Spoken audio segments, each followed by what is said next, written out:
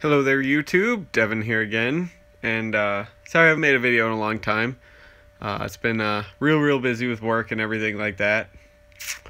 Tons of other stuff in my life going on and things like that. So, got a helmet video for you today, but this is actually more of a progression video, or what I like to call, it's like the visual history of like the British composite helmets.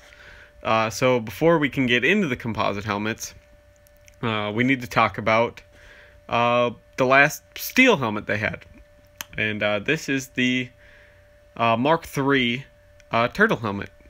And the Mark III turtle helmet came out in 1943, and it was developed by the Medical Research Council because it offered superior coverage from every point of impact. So from the sides, from the top, and overall, it ended up having more coverage on average than the Mark II Brodie helmet. So these were first seen on the battlefield during D-Day with Canadian and British soldiers storming the beaches there. And it continued to serve alongside the Brodie all through World War II. And this went to Korea after that, with British and Canadian and Australian, and all those soldiers were using the Mark IIIs. Now there's a couple variations. The original Mark III would have had the same liner as the Mark II Brodie from World War II. It would have had the Mark IVs, which is this one, and you could tell because it still has the rolled rim. The difference between the Mark IV and the Mark V is that the Mark V had a simplified manufacturing process. It didn't have the rolled rim and stuff like that, and it was meant to be used in like India and stuff like that, where the machinery wasn't quite as nice, and the materials weren't quite as nice, and the quality control wasn't as nice, so they had to simplify the production. But the Mark IV has this liner, which is kind of like a fiber plastic liner with foam pads, and it has this kind of elastic, kind of scrunchy type cover. It's a very comfortable helmet. That's the thing about British helmets. They're usually very comfortable. So now this helmet was used up until 1985 with the British military, until it was replaced by the Mark VI. And this is the Mark VI helmet. Now I have it fully kitted out. If you want to see it with how this is like how the average soldier would have worn it, pretty much, when it first came out, even though they didn't have this pattern. But it's the only Mark VI helmet cover I have, other than the one that's on my Mark VI-A. So but this is the Mark VI helmet, and it's got your standard stuff. So without the night vision mount and everything like that, this would be like your average Joe sitting at the base. Somebody would get deployed would have this. All right, so just your average soldier. And this is made out of a ballistic nylon, and it's a very ugly helmet, to be honest, compared to a lot of other helmets. But it's one of the three first composite helmet designs really to make its way onto the battlefield. It's pretty much this, the Mark VI, the American Pazgat, and the Israeli Orlite helmet. And both the American Pazgat, which has turned into pretty much every modern helmet we could think of, the ACH, the ECH, and everything, it eventually can trace its roots back to the Pazgat. And there's a couple countries and everything that still field the Orlite, and a lot of other helmets are based off the Orlite, like the Yugoslavian MPC helmet, the Russian ZSH helmets. Those are based off the Israeli Orlite helmet. But this helmet never really influenced a lot of helmets. And I don't see why, because it's actually a very nice helmet. It's very effective. I mean, every helmet has its problems, and this has its problems too. But this was one of the first composite helmets to come out. So it's made out of ballistic nylon. It's a little under half an inch thick. I don't think it offers 3A protection. And this was used from 1985 to 2005. So it was about a 20-year lifespan, which is actually very well for a helmet. And it was replaced in 2005 by the Mark VI-A because it wasn't meeting protection requirements. And there was an urgent need to increase protection levels. during the Iraq War. So, but this is how you normally would have had the normal DPM cover on it back when it was being first issued, and everything like that. So instead of the multicam one, or the multi-terrain pattern one, sorry. But this is what the inside looks like.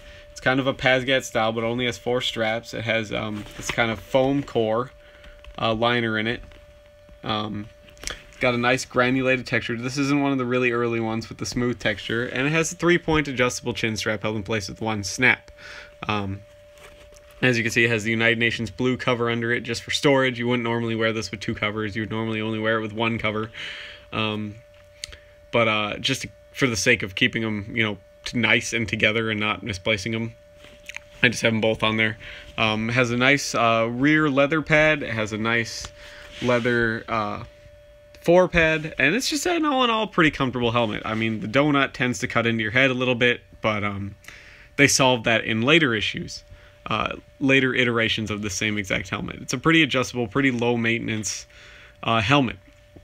There were some initial problems with this helmet because this helmet was designed by NP Aerospace of England, and normally the liner is just held in place with Velcro. The off-the-shelf version of this helmet, this whole entire liner, so the suspension, the pads, everything except for the chin strap was held in place with just Velcro in the shell, and it would tend to come out or move around and stuff. So they ended up trying to soldier-proof the helmet by smashing these.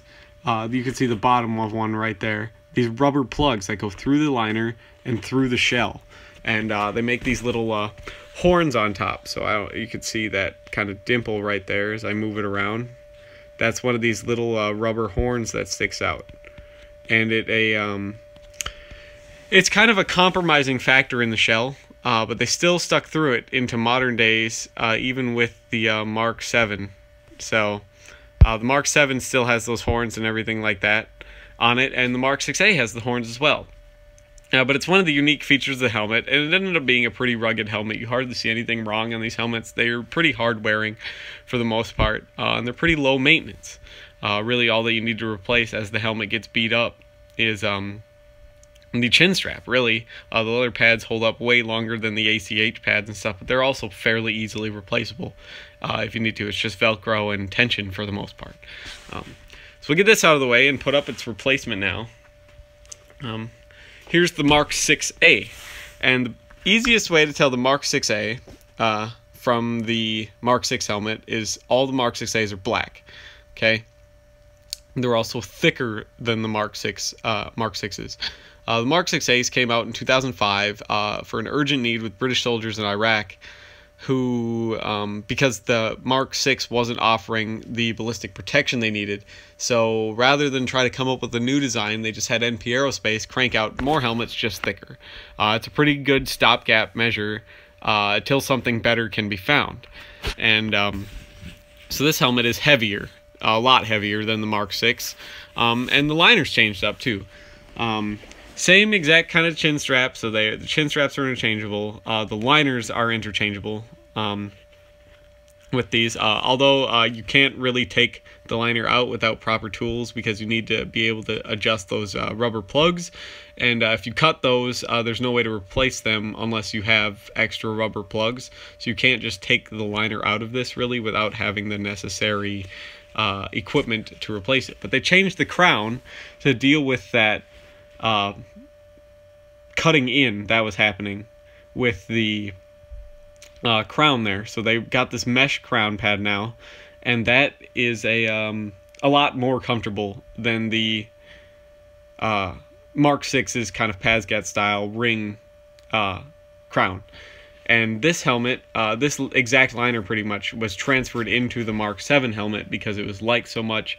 But other than that, everything's exactly the same. Takes the same chin strap, same liner, same rubber plugs that go through the shell. So as you can see one right there, sticking through. This is the reversible Special Forces helmet cover. So it's a Desert DPM on one side and Woodland DPM on the other. And I have the High Vis cover underneath here just to have it. Pretty much just the same way I have the United Nations cover on the other, on the regular Mark 6. Takes the same pads as the Mark 6. Everything's pretty much interchangeable here. between the Mark 6A and the Mark 6, but this helmet is going to offer you more protection than the Mark 6, but at the cost of increased weight. Now, in 2009, the Mark 6A was no longer cutting it in Afghanistan. British soldiers being sent to Afghanistan were noticing protection issues with the Mark 6A.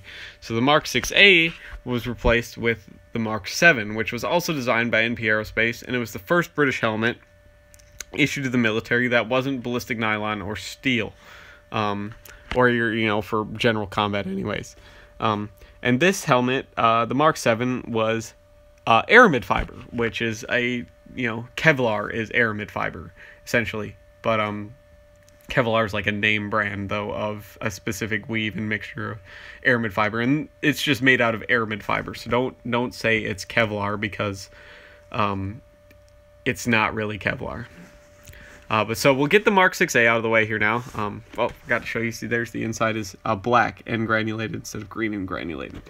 So, and in 2008, the Mark 7 came out. Now this is my Mark 7. One of them. I have about 4 of these actually. But this is one that is I have pretty standard except for one feature. There's one feature on it that isn't standard, and that's the chin strap, and we'll go over that when I get there.